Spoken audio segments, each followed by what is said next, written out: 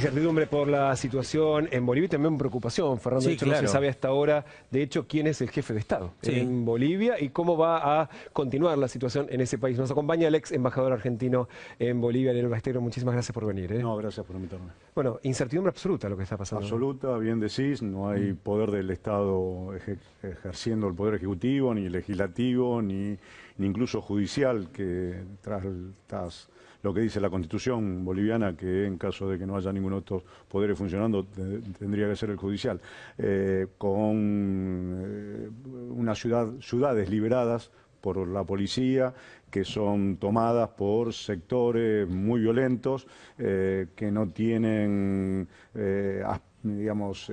historia de haber sido parte de algún proyecto político, gente que no se sabe de dónde salió y por qué tiene niveles de violencia tan exacerbados.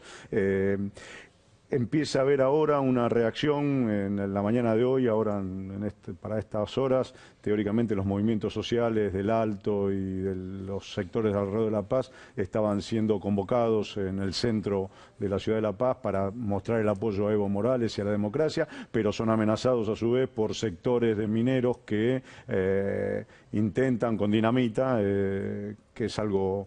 La utilización de la dinamita es algo bastante normal y habitual en Bolivia en actos de estas características, amenazan con volar todo.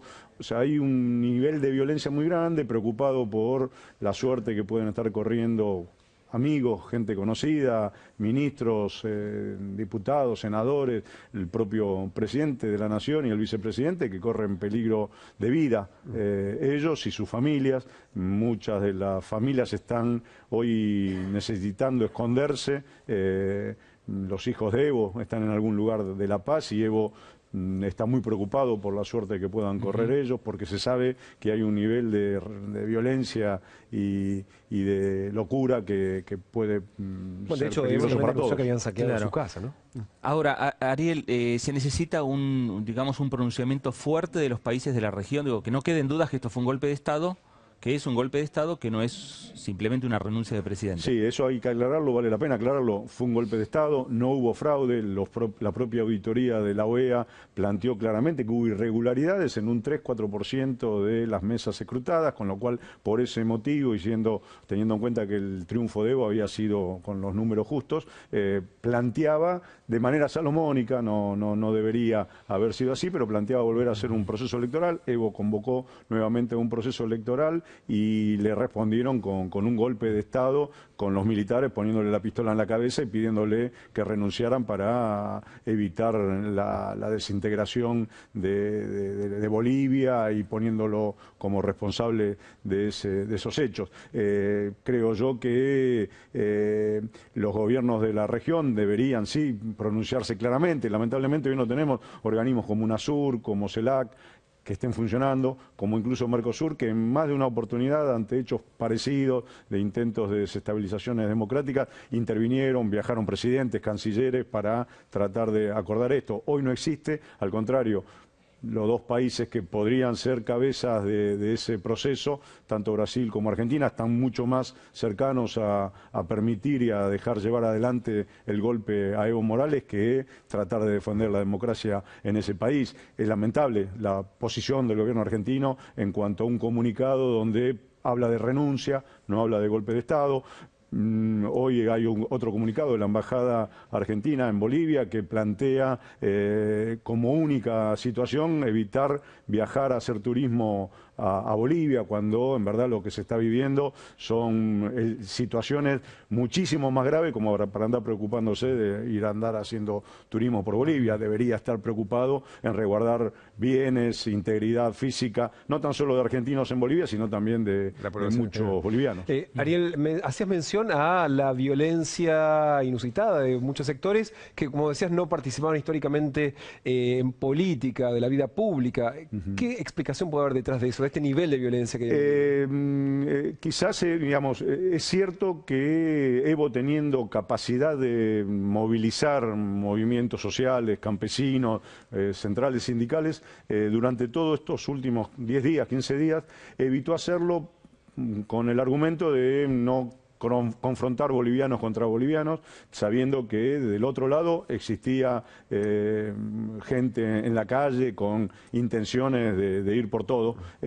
Para evitar esa situación, el MAS, Evo Morales, retiró su gente de la calle, sumado a esto que la policía posteriormente se terminó plegando a los insurrectos, generó un cóctel casi explosivo que hizo que todo fuera tierra de nadie y obviamente campo fértil para poder llevar adelante estos hechos de violencia. Es peligroso porque han invadido embajadas, la embajada venezolana fue tomada por estos grupos, fue todo roto, han hecho desastre, la embajada cubana está siendo sitiada, la embajada mexicana fue sitiada, donde ya hay más de 30 asilos de diferentes funcionarios bolivianos, con lo cual la situación es de la peor situación y lamentablemente, como bien dijimos, la policía no aparece, permite que el papel de policía lo cumplan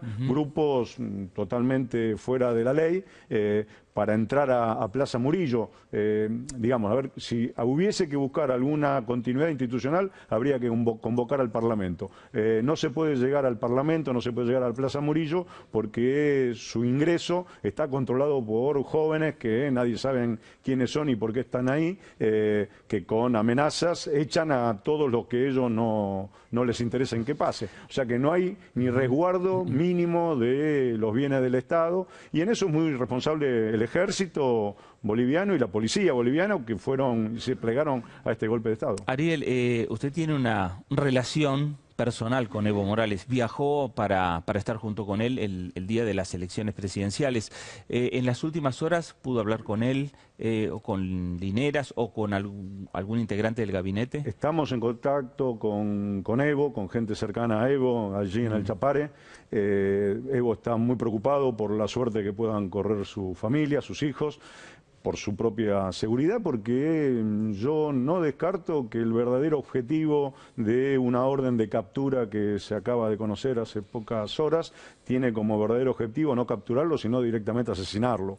No hay que descartar un magnicidio que se quiera llevar adelante hoy en Bolivia, porque los ánimos están totalmente fuera de control, exacerbado. Si, como estamos viendo en cámara, hubo hechos de violencia a una alcaldesa por el solo hecho de saber que era cercana a Evo Morales. Claro, de hecho, esa imagen hace unos días era una excepción. Ayer terminó siendo la fotografía. Sí, pero se ha masificado a todos los niveles ahora. Ahora no le pasó tan solo a la alcaldesa, le pasó a diputados, a ministros, a gobernadores.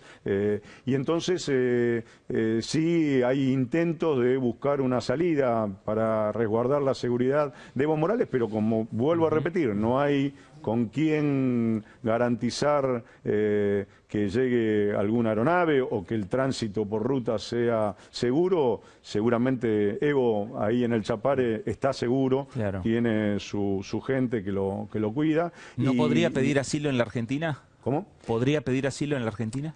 Podría, pero no sé si el gobierno argentino avanzaría con eso. Sé que el gobierno mexicano ya ofreció el asilo, el gobierno venezolano ofreció asilo, pero no creo que el argentino tenga interés de querer pacificar y solucionar lo que hoy pasa por Bolivia. Ariel, para finalizar, ¿cuál crees que podría ser la salida, al menos que encauce la situación, para que se termine la violencia, y después cuál podría ser una salida institucional, ¿no? La salida institucional sería, bueno, si tal cual lo había planteado Evo Morales en la mañana de ayer. Recordemos que en la mañana de ayer se conoció el dictamen de la OEA. En la mañana de ayer Evo Morales convocó nuevamente a elecciones con agenda abierta, convocó a todos los sectores políticos a tener una agenda abierta y discutir y pacificar Bolivia. Le respondieron con más violencia y con un golpe militar por parte del ejército, y la Fuerza Aérea y la Armada, los tres.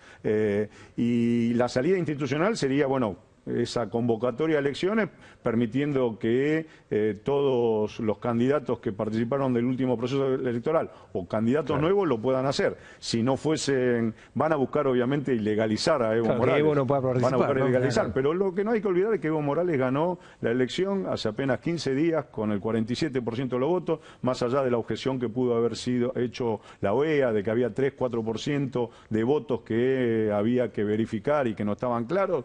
Pudo haber ganado por 43, por 42, es el candidato más votado, tiene un fuerte apoyo popular, un fuerte apoyo de votos, y ese capital de votos, ese capital de apoyo popular que tiene, lo pueda llegar a direccionar hacia algún otro candidato. A partir de eso, nuevamente, lamentablemente para la derecha, nuevamente Evo Morales va a volver al gobierno o va a volver a conducir los destinos de Bolivia.